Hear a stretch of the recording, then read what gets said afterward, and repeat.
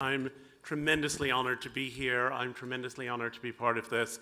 I'm a huge admirer of what Ackerman does, and as I'll explain in a minute, I'm hoping to look even more deeply at some of the questions Ackerman addresses. But I'll begin by talking about some of the themes of Far From the Tree. Even in purely non-religious terms, homosexuality represents a misuse of the sexual faculty. It is a pathetic little second-rate substitute for reality, a pitiable flight from life. As such, it deserves no glamorization, no rationalization, and above all, no pretense that it is anything but a pernicious sickness. That's Time magazine in 1966, when I was 3 years old. And in the last 18 months, as you all know, the President of the United States and the Supreme Court have expressed support for gay marriage.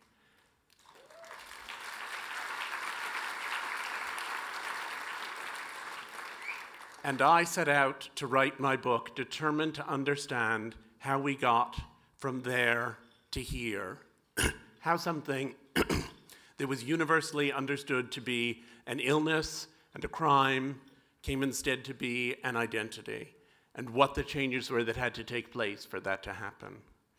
When I was perhaps 6 years old, I was at a shoe store that some of you who grew up in this town may remember, infelicitously called Indian Walk Shoes on Madison Avenue. Yes, yes, happy memories.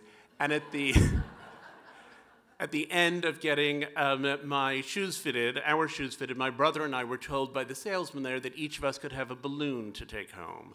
And my brother wanted a red balloon, and I wanted a pink balloon. And my mother said that she thought I'd really rather have a blue balloon. And I said, no, I really wanted the pink balloon. And she reminded me that my favorite color was blue. The fact that my favorite color now is blue, but I'm still gay, will give you some evidence of a mother's influence and its limits.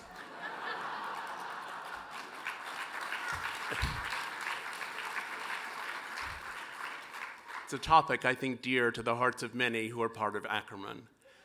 So I grew up in this world in which I sort of struggled to understand my identity and struggled to understand who I was in a family that was essentially very loving and supportive, but not necessarily always completely at ease with who I was.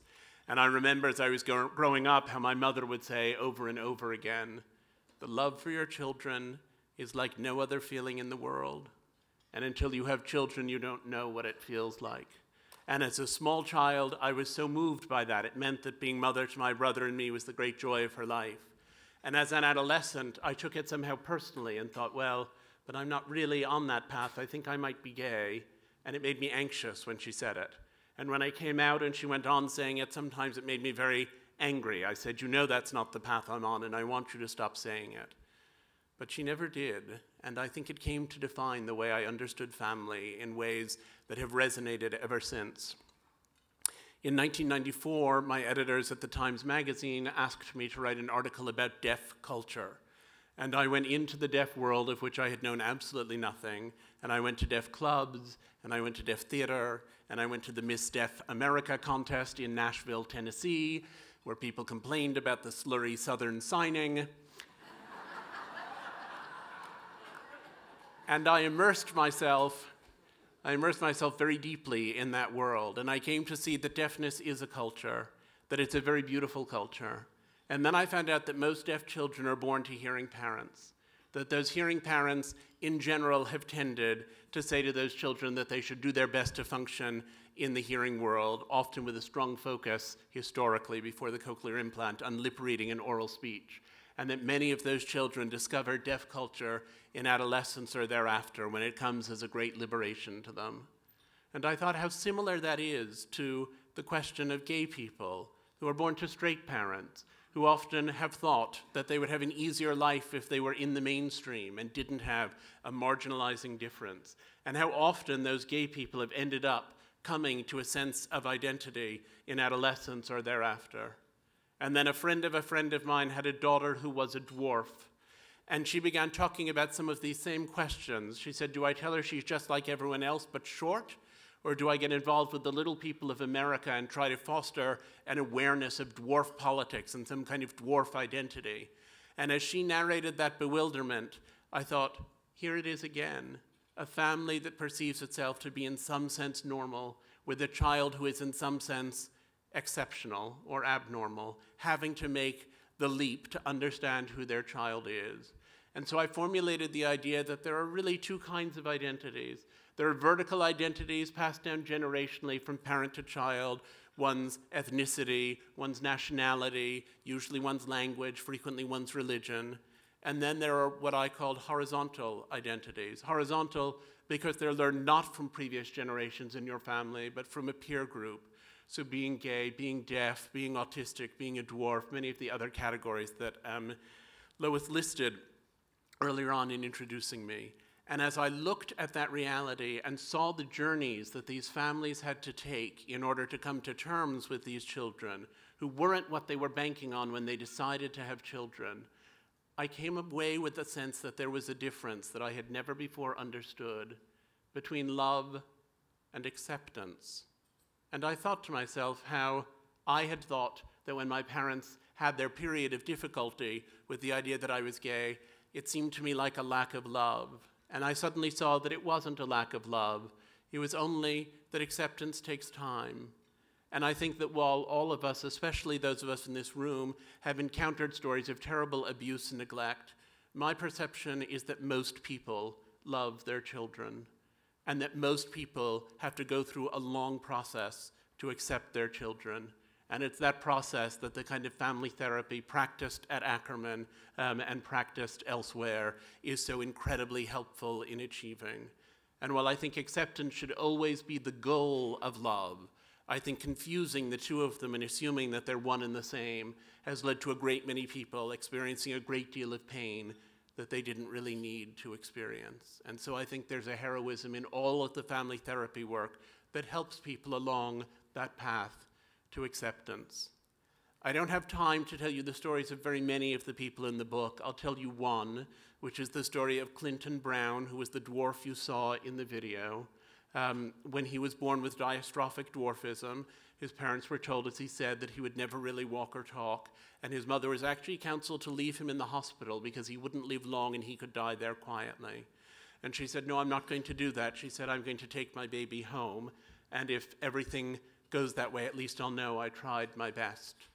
And so she took Clinton home with her, and despite not having significant educational or economic resources, she found her way to the best doctor for the treatment of people with the particular kind of dysplasia that he had.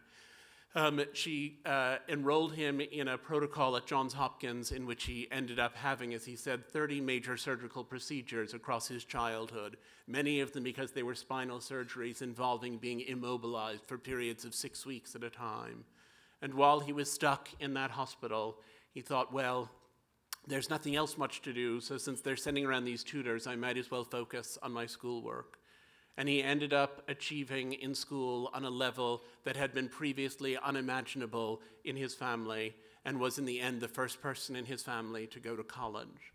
And he went to college not very far from where his parents lived, and he lived on campus and was a member of a fraternity and had a specially fitted car that he was able to drive. And one day I got a call from his mother, and she said, I was driving home from shopping today, and I went past a bar, and there was Clinton's car parked outside a bar. She said, I thought to myself, they're 6 feet tall, he's 3 feet tall, 2 beers for them is 4 beers for him. She said, I wanted to go in there and interrupt, but I knew I couldn't do that. So I drove home and left him 11 messages on his voicemail. She said, and then I thought, if someone had told me just after he was born that my future worry would be that he would go drinking and driving with his college buddies, I'd have been so thrilled to have that problem. And I said, what do you think you did? What do you think you did that allowed this child, for whom there was such a dire and bleak prognosis, to emerge as someone who was accomplished and successful and popular and happy and funny? And she said, what did we do? We loved him, that's all. Clinton just always had that light in him, and we were fortunate enough to be the first to see it there. It was an extraordinary progress she had made. As Clinton indicated in the video, she had initially considered leaving him behind at the hospital. She didn't see him the first few days of his life. Family counseling and family therapy, I think, is often not about making people who don't feel any love feel that love, but about liberating it and allowing people to express it. And in my study of all of these people with all of these different horizontal identities, I found that if you think of each of these conditions as relating only to itself, you're talking about small, siloed factions of human experience. There are only so many people with schizophrenia. There are only so many people who are transgender. There are only so many people who commit crimes who are prodigies. But if you allow for the idea that every family has to negotiate the fact of difference within their family, that all of these families in dealing with children who are surprising and different have something in common, and indeed have something in common with all the families for whom the difference doesn't have so clear a name, but is nonetheless the surprise that your children are never the people you imagine before you have them, then we see that this is part of the common human experience. And what I found in the interactions I had with these families was that that common human experience was very liberating for them when they stopped thinking that they were the only ones like this, when they stopped thinking there was no one on television who looked like them. And that, I think, is to me much of what family therapy is about, much of what Ackerman is about, much of why I'm so glad to be here today. It's about allowing people to understand those commonalities and liberating them to actually act on the love that they most often actually feel somewhere deep at some level. I decided to have children while I was working on this book, and there were quite a few people who said to me, how can you be deciding to have children in the middle of a book about everything that can go wrong? And I had to say over and over, but it's not a book about everything that can go wrong.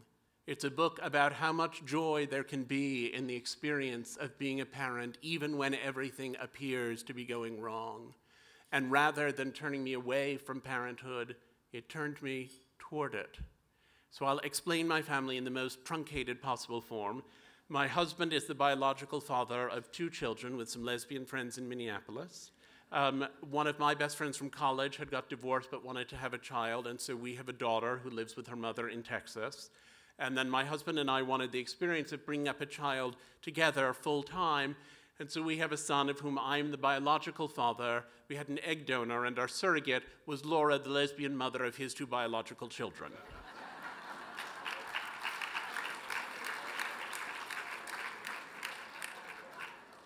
So 5 parents of 4 children in 3 states. And there seem to be people who think that the existence of families such as ours somehow undermines families such as theirs. And I don't accept those subtractive models of love, only additive ones. And I truly believe that in the same way that we need species diversity to keep the planet going, we need this diversity of affection and family to sustain the ecosphere of kindness. And it has become a mission for me to try to help find these liberating experiences for other people. And what's odd is that once the children came, the ways that we had them came to feel in many ways so secondary and so irrelevant, because the fact of being parents takes over in such an extraordinary way. And I've often found myself thinking, the love for your children is unlike any other feeling in the world. And until you have children, you don't know what it feels like. Thank you. I'm going to say a few words about the book that I have just started writing, which is to say I've just sold the idea and need to start researching and writing it. Because I think it's relevant, and because I think some of you in the room will probably have good ideas for me. But I'm trying to write a book in which I look at the idea that in an era in which women are likely to work and men are likely to be more involved in childcare than their fathers were, that our ideas of motherhood and fatherhood are in some small measure at least beginning to merge toward an idea of parenthood, and to look at how that's both reflected in and occasioned by changed attitudes towards divorce, single parents by choice or indeed not by choice, open adoptions, gay families, increased foster care, and all of the other new structures of the family.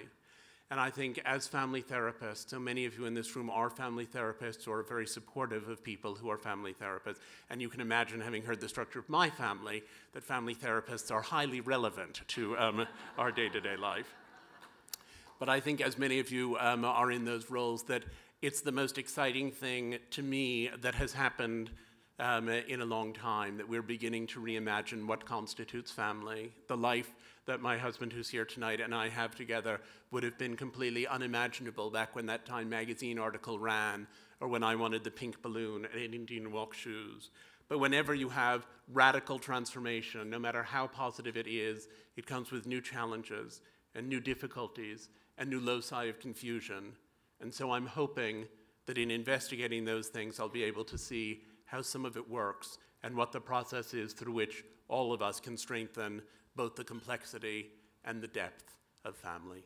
Thank you very, very much for this honor. Thank you. Thank you.